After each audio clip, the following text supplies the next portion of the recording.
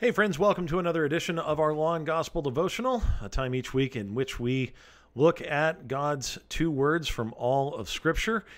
In case you don't know who I am, my name is Erick Sorensen. I'm a pastor at Hillside Church in Roxbury, New Jersey, as well as a contributor to 1517 in all sorts of ways, and it's great to be here with you again this week as we do each week look at an upcoming passage from one of the Sunday's lectionary texts to see what God's Word actually has to say to us each and every time. So we'll continue to do that today, but before we get into the passage we're actually going to look at, it's always important to me to get into the other lectionary passages to see sort of what's going on in the broader theme for the weekend. And of course, this weekend is Holy Trinity Sunday. Now, that, of course, emphasizes the fact that we believe in the triune God, and many churches throughout the world, the Athanasian Creed will be confessed, that very, very, very long creed that is sort of the beacon of Trinitarian orthodoxy. And so it's a special weekend in the church's calendar. But if there's anything I could emphasize about the passages that are used in this upcoming lectionary, is that there is definitely an emphasis on the holy. That is the set-apartness of God, the uniqueness of God. To put it in Sesame Street terms, one of these things is not like the other. God is different. He's distinct. And though we do share some attributes with him, we do not share attributes with him in exactly the same way because, of course, he is perfect in all his ways. And so we're going to hear a lot about the holiness of God in the various passages that we look at. So, for example, in the Psalm 29 is going to emphasize worshiping God for his holiness. In Psalm 29, verse 2, it says, "Ascribe to the Lord the glory due his name. Worship the Lord in the splendor of holiness." And that really is referencing the angelic host and the witness of heaven all coming together to worship him. And indeed, we doing the same in unity with them each time we come together to worship our King. Of course, now you have also the passage from Acts. Last week it began in Acts 2 talking about the day of Pentecost because, of course, last Sunday was Pentecost Sunday. And this Sunday continues on that same passage in which we see Peter preaching, really proclaiming the work of the holy in our salvation. It is notable that all three persons of the Trinity are mentioned in Peter's sermon involved in the salvation of sinners, which we see quite a few of them saved in that passage. And then you have, of course, maybe one of the most famous passages in all the Bible, certainly the most famous verse, John 3:16, but the whole passage is John 3:1 through 17 for the gospel text this Sunday, and that really is about how one is declared to be holy or how one is born again. And of course, Jesus says that happens by the water and the Spirit, which we would understand to be referencing one's baptism as the means by which God initiates someone into his family. Well, now we come to the Old Testament passage, which is really where we're going to focus on today, and that is Isaiah chapter 6, 1 through 8. And if there's anything that could be said about that, it's really what it looks like to be confronted by the holy. This passage is also known sometimes as Isaiah's commissioning to his ministry as a prophet. And I can't help but think anytime this passage comes up of a skit that the Onion News Network put out some years ago. If you're not familiar, the Onion is a satirical website, and they have videos from time to time they put out. And in this one particular video, a journalist claimed to have an exclusive interview with the Almighty, just him and God, one-on-one. And sure enough, as he sits down to start the interview, immediately he is confronted by the holy and he is filled with terror. And the rest of the video just shows him crying out, "I'm sorry, I understand now," as he's confronted by God. And indeed, it's kind of an accurate picture for what we're going to see happen in Isaiah's passage here today. A little context before we dive in. King Uzziah has just died. He was Judah's king for 52 years. And generally speaking, he had been a good king. I mean, the Scriptures do note that he wasn't perfect, obviously, but he had provided stability and really hadn't given into the corruption that so many of the other kings of Israel and Judah had. And so he's kind of lauded for that. And understandably, when someone who's been in office that long dies, well, the nation is in disarray a little bit, wondering what the future will hold. And so we in America can kind of relate to this as we think about presidents that have died in office, whether they were assassinated or long before that, whether they just had natural deaths while in office. But there's always going to be a sense of confusion and shock when something like that takes place. And so Isaiah, a member of the nobility, goes up to the temple to seek God about the nation's future and what God would have in store for it. And immediately he is forced to recognize who the true and better holy king actually is. We pick it up at verse 1. In the year that King Uzziah died, I saw the Lord sitting upon a throne, high and lifted up, and the train of his robe filled the temple. Now, you might notice in Scripture from time to time, or at least I hope you do, that when you come to the word Lord, there is different ways that the translators have decided to emphasize the word. Sometimes you'll see, if it's letting us know that it's the name of God, Yahweh, sometimes you'll see all caps, L-O-R-D, in all capital letters. That's letting us know in English that that is the Hebrew word Yahweh. In this one, it's Adonai, and it literally, so you can see the capital L, but then the lowercase O-R-D, and it literally means sovereign. And so what Isaiah is being confronted by is the reality that Israel's truly holy king is actually who's standing before him now, who he's forced to be in the presence of as he enters the temple. And what does that lead to? But, well, Isaiah seeing worship of the Holy King. Verses 2 and 3. Above him stood the seraphim. Seraphim aren't mentioned too often in the Scriptures. As a matter of fact, they're kind of only mentioned here. But we know that they're angelic beings, but unique-looking angelic beings. Look at how they're described. Each had 6 wings. With 2 he covered his face, and with 2 he covered his feet, and with 2 he flew. The implication is, by the wings covering the face and the feet, that the holiness of God is so radiant that even the angelic host can't see or have even their feet in the presence of such holiness. And what are they doing? One called to another and said, "Holy, holy, holy is the Lord of hosts. The Almighty God is the translation." Or sometimes you might hear it said this way, the Lord Sabaoth. It means that God is all-powerful. The whole earth is full of his glory. So all day long, these angels cry out in worship to God that he is holy, holy, holy.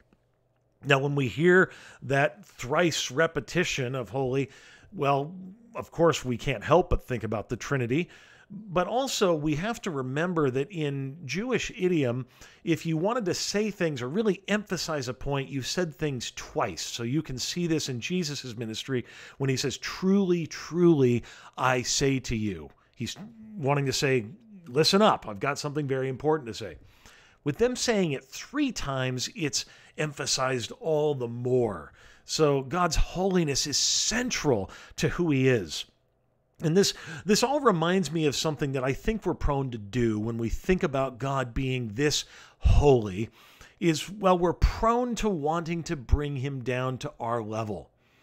Because naturally, human beings don't know what to do with the holy. We're uncomfortable with it. And so we don't like images of Jesus necessarily overturning tables in the temple and whipping people out of the temple who are desecrating his house. We prefer the images of Jesus being friendly and approachable. And indeed, that is true about Jesus, but both things are true, that Jesus is holy as he is loving, and that he is never he's never not one of those things, that he is always holy, and that is true of God here in this story of Isaiah's. And so what this leads to is a fearing of the holy king. Look at what happens. Verse 4, "And the foundations of the thresholds shook at the voice of him who called, and the house was filled with smoke. And I said, Woe is me. In other words, you could say, I am ruined. To hell with me, Isaiah could be said if you were to translate it the way that it would have been understood. I am damned, is what Isaiah is saying. For I am lost. Or actually, the old way that it's translated, and I like this better, is I am undone. I am unraveling, as the old song from Weezer talks about, being undone and having his sweater unraveled so that he's exposed to the world. That's the way Isaiah feels. He's completely and utterly exposed before a holy God. And what in particular is exposed about Isaiah? For I am a man of unclean lips. Isaiah becomes absolutely aware that his speech is unholy, that his words they're not worthy to be in the presence of God. He recognizes his sin, and not just his, but his people's sin. Because he says, for I am a man of unclean lips, and I dwell in the midst of a people of unclean lips, for my eyes have seen the King, the Lord of hosts, the Almighty God, the all-powerful one.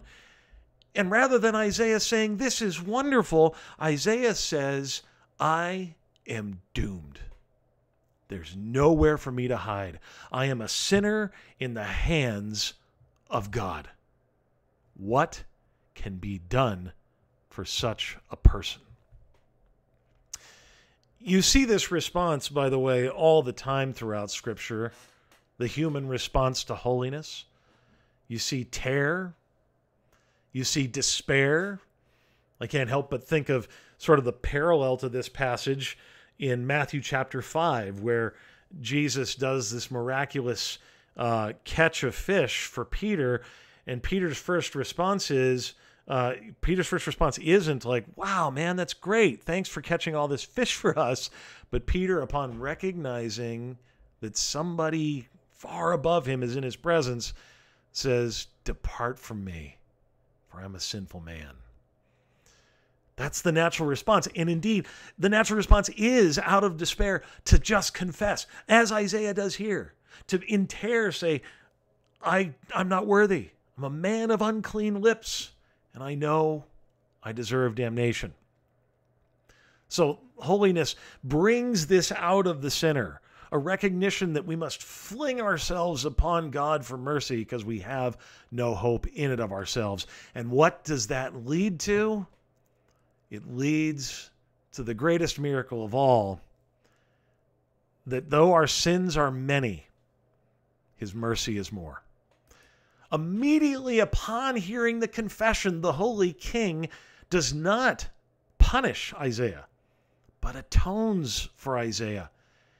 And indeed, the same thing happens for us as we recognize who God truly is, and we come to him and say, I am damned in and of myself. I have no hope in and of myself. As the law does its work, exposing us for who we really are before a holy God. Right then, as we say, I need mercy, like the tax collector before us in the famous parable, we are reminded, we are declared to be forgiven, atoned for. And so verse 7 of Isaiah, and he touched my mouth and said, behold, this has touched your lips. Your guilt is taken away and your sin atoned for. What happens there in that passage is the seraphim are told to go over and go get some tongs and get some hot coals from the heavenly sanctuary and burn Isaiah's lips. But through that burning of the unclean lips, they are cleansed, and thus he is atoned for. Thankfully, the burning that we all deserve for our atonement is not given to us. In fact, it was taken out upon Jesus Christ, the righteous one, who became sin for us. He is our atonement. He is the one that stands before the heavenly throne and says, I have done everything necessary to pacify any wrath that might be there against these people, that deservedly is there against these people. Yes, they may deserve condemnation, but I have won for them salvation. And the Father heartily agrees with joy, because it was all of the Trinity's plan for all of eternity past that this would be God's will for his people, that they would be atoned for. And so what happens? And I love this picture because it's such a great picture of how God chooses to work in this world. The Holy King sends us out as ambassadors. Look at verse 8. And I heard the voice of the Lord saying, whom shall I send and who will go for us? Then I said, here I am, send me.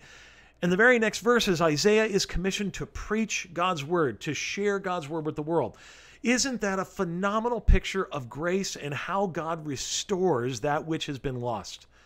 The very thing that Isaiah is condemned for, his lips, his speech, God now has reversed through his atonement and caused Isaiah to have power to use those lips for good, to be his ambassador to the world with the gospel that he has saved him with. And we are sent out the same way. As we have been atoned for, now we go out sharing that same message with others, that though our sins are many, his mercy is more. His forgiveness is real.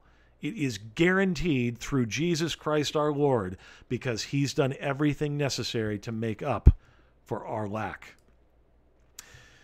So that is our devotion for today, folks. I hope that encourages you, and I hope you see how we really are not much different from Isaiah.